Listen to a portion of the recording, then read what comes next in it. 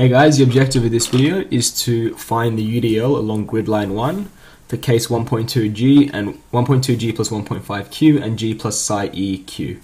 Okay, so here's our problem. Now I've changed it up. If you've been watching the previous topic, we had a structure like this, a slab like this, but it was continuous there. We sort of had a square there. I've now made it into a triangle, so I've just changed it up a bit.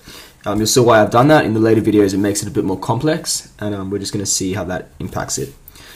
All the properties are on the side here, and we need to be looking at, so we want to find the equivalent UDL along grid line 2. So that's the first thing we need to be doing. So here's grid line 2.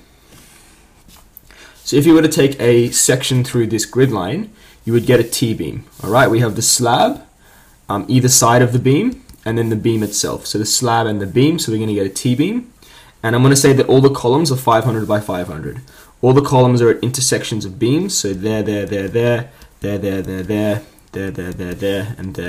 there. Okay? And those columns are 500 by 500.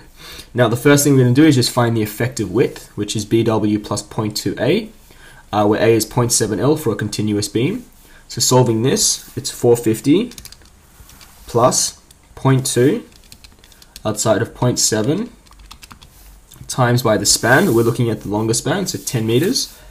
So 10,000 mils. We get 1850 millimeters for our effective width. So as I said, we're going to be looking at the UDL along grid line 2. Now we're going to be doing 1.2g plus 1.5q first. Now what we do is we split it up into the floor loading and the beam loading. Okay, so there's a specific loading from the floor, from the slab, and there's a self-weight of the beam. So we have to look at those two components. For the slab loading, we need to look at how this slab load distributes from the slab into the beams. So for example, if you look at this one in the corner here, this 8x8, it is a square, which means that the loading is going to distribute from the slab to the beams in triangles, okay, because it's a square. So we're going to get that loading onto grid line 2 from that slab. This slab over here, now it's a rectangle. What's going to happen is that it's going to form a triangle like this, and every